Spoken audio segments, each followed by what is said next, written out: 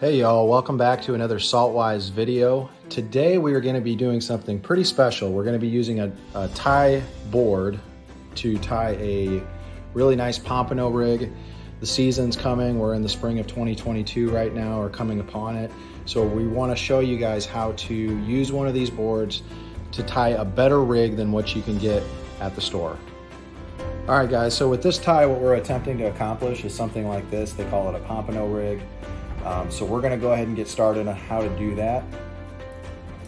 First things first, tell you a little bit about the board. So what we have is a little peg here with our spool, and we're using this Berkeley Big Game green so that you can see how this is done, but we're gonna simply just loop this through in this pattern right here. We're gonna bring it over and clip it right here so we got it nice and tight.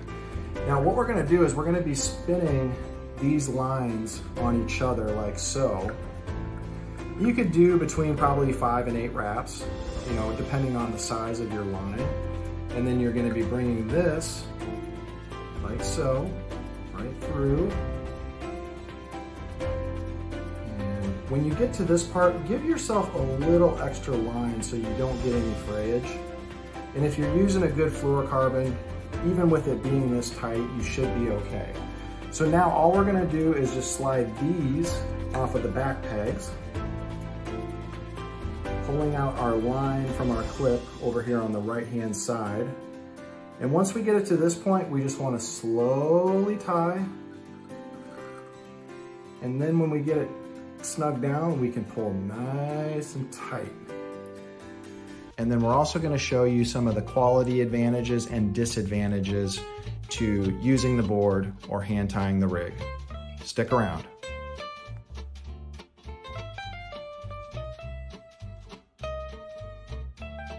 So we ended up to about 1 minute and 30 seconds for tying our 2 perfect dropper loops. Now we're going to be finishing it off by tying on our simple Palomar knot.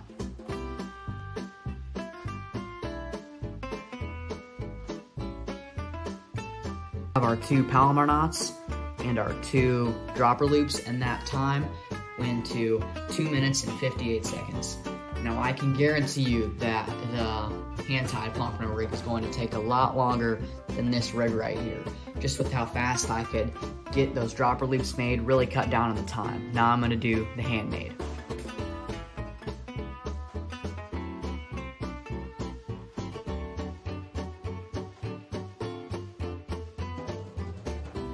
So we're gonna go ahead and do our Palomar knots and attach our swivels and see how long that will take. So I just got done tying my Palomar knots, and the time is at 3 minutes and 30 seconds. Now, everything is good about this rig with the length and everything, but the one thing is the loops.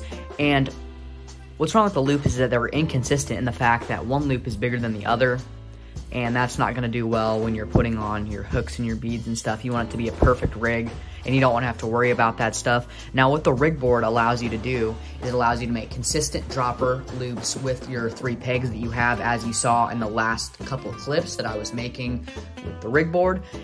And I really didn't want to have to worry about it while tying my handmade rigs, so that is another pro for the rig board.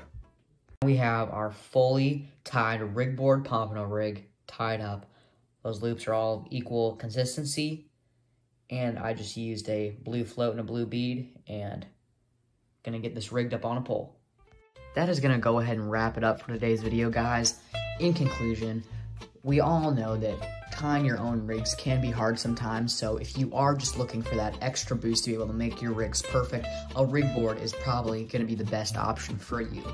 Thank you guys for watching. We'll see y'all in the next one.